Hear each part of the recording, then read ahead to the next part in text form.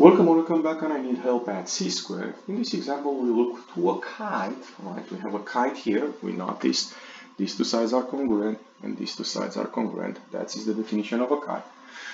And they ask us to find these number angles, angle 1 and angle 2. And what is cool about a kite? One of the property is this one. Diagonals are perpendicular. In other words, AC perpendicular on BD.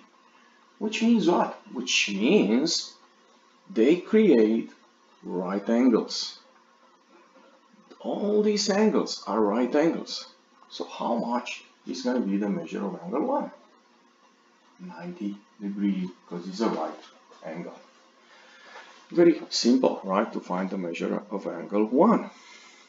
But what about the angle 2? For angle 2, I'm going to take this triangle, right? But first of all, let's take a look to this angle, right? And by the way, this one will be like, you remember, 90 degree. All those four angles are 90 degree because those diagonals are perpendicular, okay? But what about this angle? Let's go back to this angle. Angle ACD, the one I just marked, is congruent to angles BCA. Why? That is another property of a kite. One diagonal, which in this case is AC, bisects opposite angles, which in this case is BAD and BCD, which means the measure of angle ACD is 35 degrees. So now, let me go on that triangle I mentioned.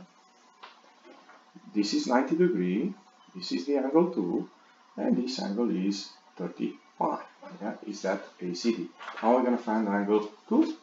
Very simple. The measure of angle 2 plus 35 is 90. Those two angles are complementary. Measure of angle 2 will be 90 minus 35, right, which is 55. And that's it.